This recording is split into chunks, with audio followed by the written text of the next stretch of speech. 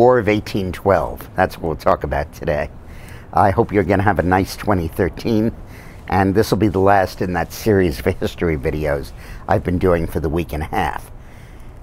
You have to see the period from about 1750, at the end of the French-Indian War, to 1815, at the end of the War of 1812, as one continuous period of quasi-war with Britain, in which our ability to establish ourselves as an independent country had not fully been established. Britain claimed that it was going to do what the United States needed, and it claimed that that it was going to recognize us as our own country. But they didn't. They constantly wanted us to come back.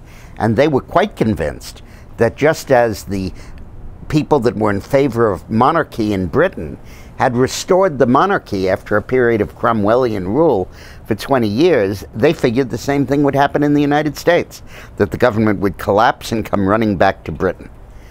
The United States understood that the British were totally contemptuous of us and had no real respect for us. And in the meantime, Britain was occupied fighting Napoleon in Europe, and the Americans figured this was a good time to go to war with Britain. So we declared the War of 1812, and it was literally a declared war. The declaration of war passed by only a few votes in the Senate because there was strong sentiment against it.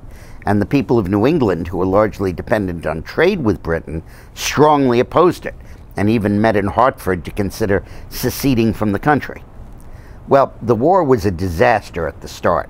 The U.S. had plans to invade Canada, and it just had terrible leadership, terrible coordination. It had no army worth talking about. It had no reserves, and it was just a debacle.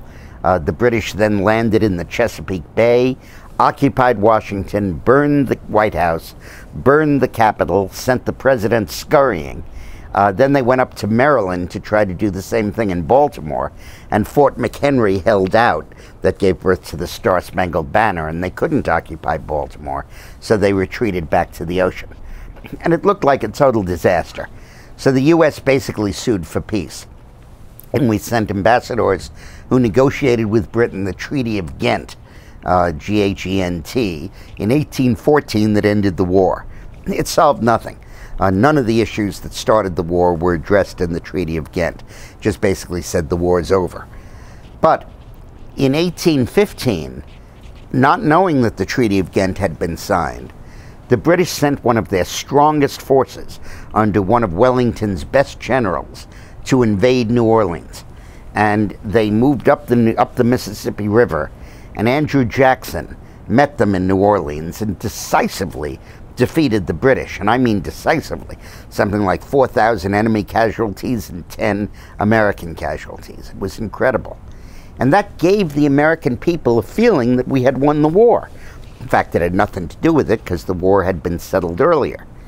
But that gave America a tremendous confidence in our independence, and it gave Britain a sobering sense of its inability to subdue the American Republic.